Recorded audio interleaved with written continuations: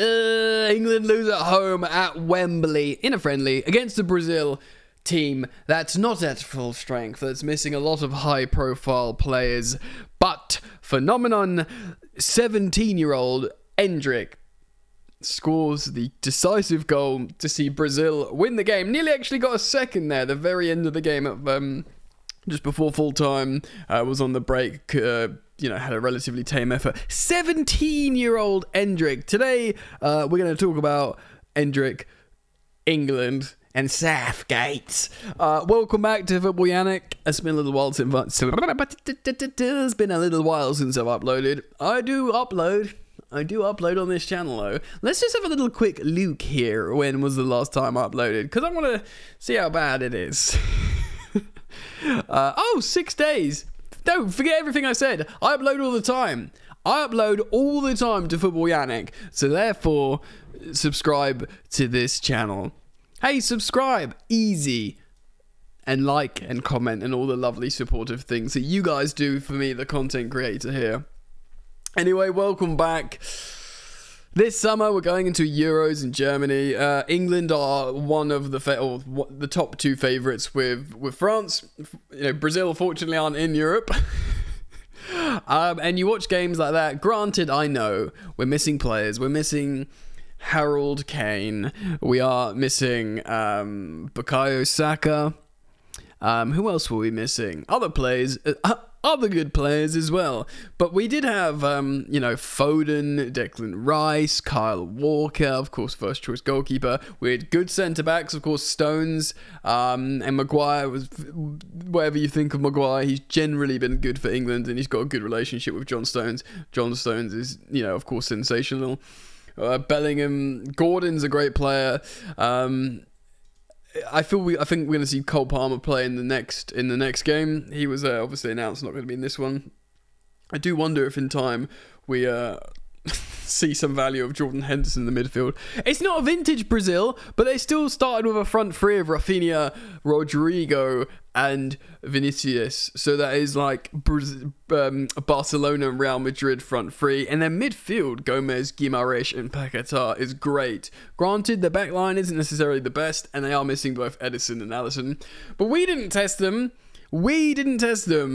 Savio came on, Pereira, Douglas Luiz. They do have good players, actually.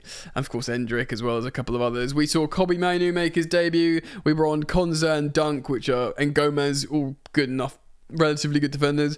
Bowen and Rashford, both top-end Premier League operators. And Kobbie Mainoo, who is a good, very, very good up-and-coming player, though whether he'll be massive for England or not.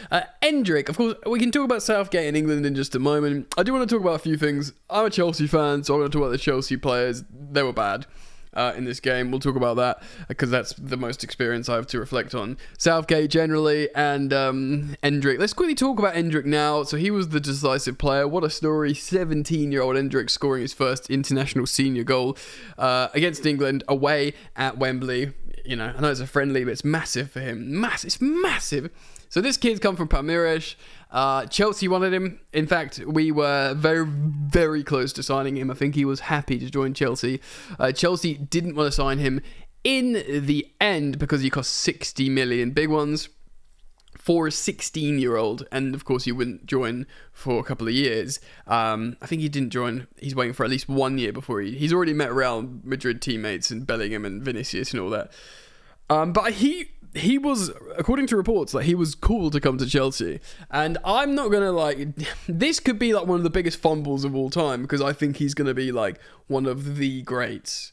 And that's why Chelsea was scouting him. Chelsea, for all their faults at the moment, they do know good young talent. So we've got a few coming purchased of our own. Do you know what I mean? So Paez and some others that are coming through. He looks like an excellent acquisition. Similar. So Paez would have been the same as sort of ENDRICK, but yes. So Real Madrid said we'll pay 60 million for him.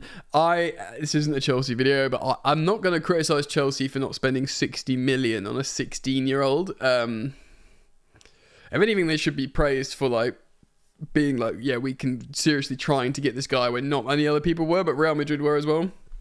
Anyway, he is a striker, a Brazilian centre forward. He doesn't seem that big. He's strong. Of course, his celebration when he's not, you know, in awe of his first senior goal.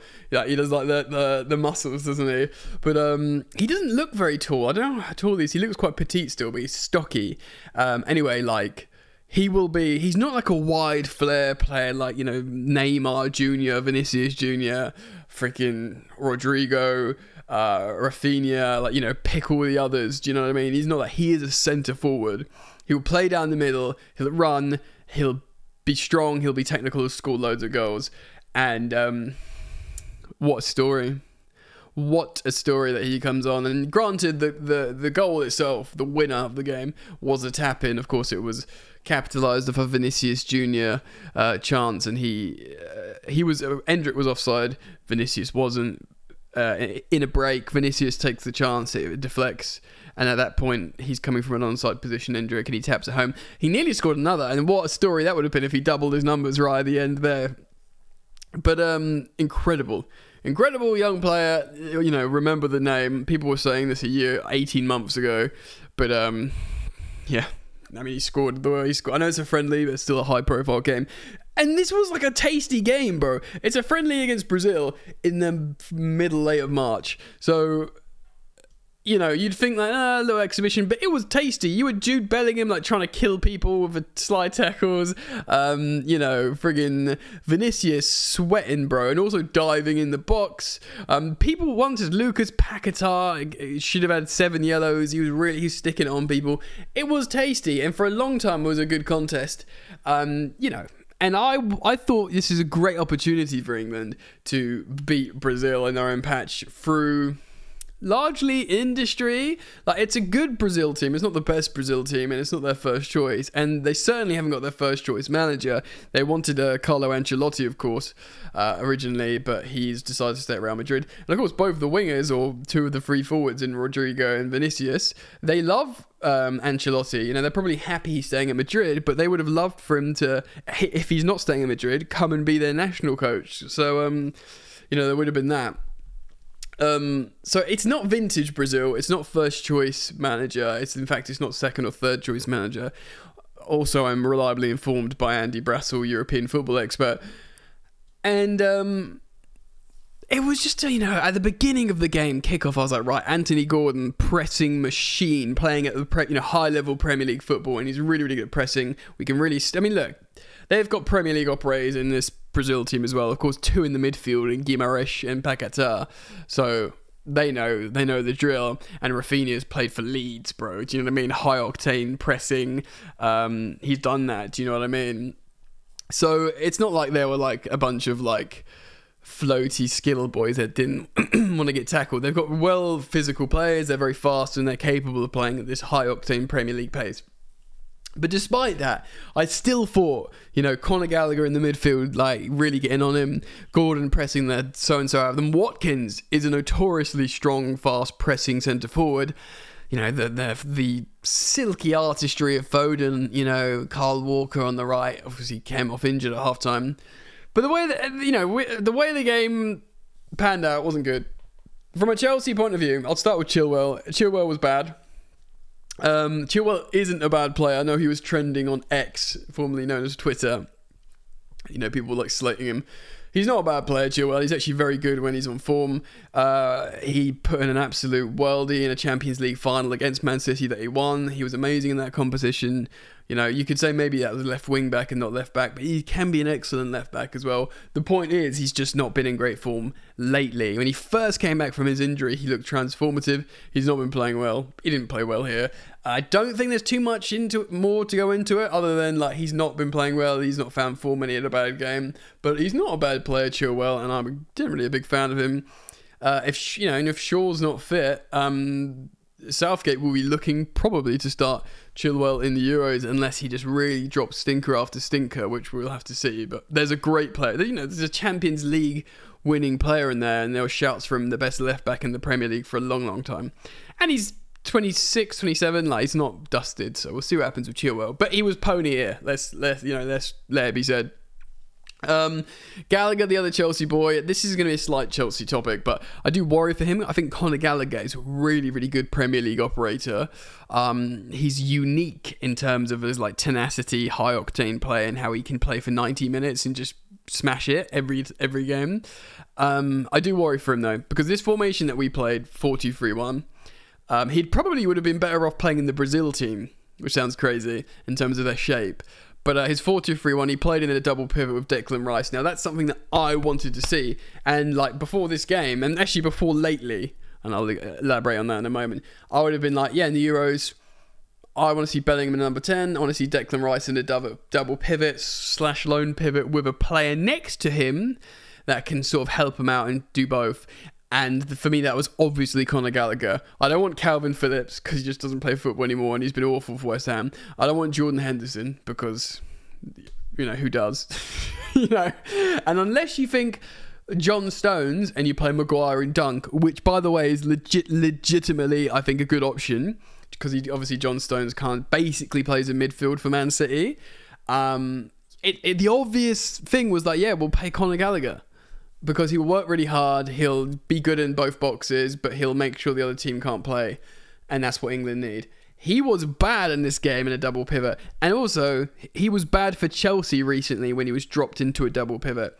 Now, he can play pretty well as a number 10, which he's been doing a lot for Chelsea this season and getting loads of plaudits. He ain't playing in a number 10 over Jude Bellingham. And to be honest, again, to end this Chelsea chat, I said on my Instagram, I feel like Chelsea, a number 10, in what a number 10 is supposed to do, I think Chelsea have better options. I think Nkunku, obviously. I think Mudrik's been playing better as a number 10 of late. I think Cole Palmer, who's predominantly a right winger, but he said himself he likes playing number 10, is a better number 10. And I think Carney Chukwuemeka, who's a Chelsea player, might end up being our first choice number 10 if all things carry on the way they're going. So that's 4 players I think are better than Gallagher and number 10, and I don't think he's good in the double pivot. Now, I think he's an amazing player, by the way, Conor Gallagher. I really need to nail my colours to the mast here. I think he's amazing. He's amazing as essentially a number 8 and a 4-3-3. But in this 4-2-3-1 that England played here tonight and Chelsea play, he's not going to double pivot and he's so-so in a 10, but there's often better options. So, at Crystal Palace, when he had that amazing loan season, he played as a right number 8 in a 4-3-3. And unless England play that, I do worry for him. But he is a useful player to have, regardless, just because of his profile and style and energy. Like, you want him in there because he's a great trainer, he can run for ages, and he's technically decent. Do you know what I mean? So, and in theory, he has got a goal in him. I know that's sort of dried up a bit, but he can get the odd assist and goal as well. So, he's a great squad player, but is he a starter? Not a 4-2-3-1 formation for me, unless he sort of bucks his ideas up a little bit, which I would love him to do, by the way, as a Chelsea fan. Now, this isn't a Chelsea video. I just wanted this because I've got an authority on those two guys because I watch them all the time. Look, Kyle Walker starts as a right back for England. Obviously came off injured. I feel like, again, biased Chelsea. I think on form and fitness, I think we've got the best right back in the world in Reece James. Yeah, I'd say in the world, because he's the full package. You could talk about Hakimi, talk about Trent, but Trent needs to sort of invert into midfield and have cover. I think Kyle Walker's amazing, but I think he's getting on a bit, and also I think Reece James is the sort of heir to the Kyle Walker throne in terms of England right back, personally. But you know, if Walker's there, good. We've spoken about Chilwell, Stones and Maguire. Maybe I do really like Lewis Dunk. Obviously, Declan Rice picks himself in the midfield. We've talked about the midfield conundrum. And then you got Harry Kane in front of Bellingham, and you got 2 wingers. Now, I would play, if I know Foden played on the right here, I'd play Foden on the left foot on the left, and I'd play Saka or Palmer on the right. Now, Palmer's trajectory is becoming insane. As it stands, I think Palmer's the backup for Saka because his numbers are undeniable. Only Jude Bellingham has got more goal involvements than him as an under 21 or under player in Europe. I believe, and I think certainly English. I think it's like him, Wirtz, and Palmer are like the 3 top. So I think Palmer's definitely up there. And maybe if he clicks with England, we'll see what happens there. Maybe we'll find a way to get him into the team. Probably not though. I think that'd be too tricky. Certainly a member of the squad. But the players are there. Watkins, but I don't know, man. Like. Southgate, let's talk about him a little bit. I'll cut him a bit of slack because people love to hate on Southgate, but his body of work at England has largely been excellent. And I don't mean because he's reached a semi-final and a final to a major tournaments consecutively, which, by the way, by England's recent standards, is success alone. But what he's done culturally, he's made players want to play for England again, which, by the way, wasn't always the case. He's made fans want to support England again. He's made England no longer a target of the media, which was a long-standing problem. So there's a bunch of stuff that he's done well, and I thank him for it. And also, I do have sympathy in a game like this. It's a friendly. He's rotated somewhat. You know, he's playing this peculiar double pivot that I wanted, by the way, but it seems peculiar now. You know, trying out Gordon, who's very tenacious and good, but, you know, Watkins, is he the second striker, or is it going to be Ivan Toney? Do you know what I mean? Maybe it should be Ivan Toney. Toney's probably got more quality than Watkins, but Watkins having a better season, more numbers. And, you know, you've got no Kane and other players, but I just find it's really hard, isn't it, to, like, get turned on by Southgate's football, like, because you get excited, the game starts, oh yeah, Bellingham and Kane and all these players, and you start loving England again. It's not like, ugh, like the cliques, like Lampards and Gerrards and Scholes, and, you know, you don't want the other team, that you don't want the Liverpool, the United player to do well, or Chelsea player. No, you want they're your boys now. Like, I'm sick to death of watching Man City win domestic football in the Premier League. But when Foden puts on an England shirt, I'm like, yeah, go and get him. Do you know what I mean? Like, get him. Which is great work by Southgate, because it wasn't always like that. Anyway, it's just... It'd be really interesting to have a conversation with, like, a Foden and a Walker who both played today and be like, and Stones even, what's the difference between... I know at international duty you get very little time with the players, but, like, how are you being told to play Guardiola and Southgate? It's so difficult to criticise, because conservative, pragmatic football wins you tournaments. France did it. Portugal did it recently. You know, World Cup, Euros, and it's just so hard to get turned on by Southgate's football. Anyway, I've gone on quite a lot. Hopefully, I think this will be the last summer of Southgate. I think his tenure's done. Hopefully we do well in the Euros. I don't think we'll win it, but ENDRICK, big main story. Anyway, I've gone on for too long. Let me know what you think. Comment down below. Thank you for liking and subscribing, and hopefully I'll see you back here soon. Peace.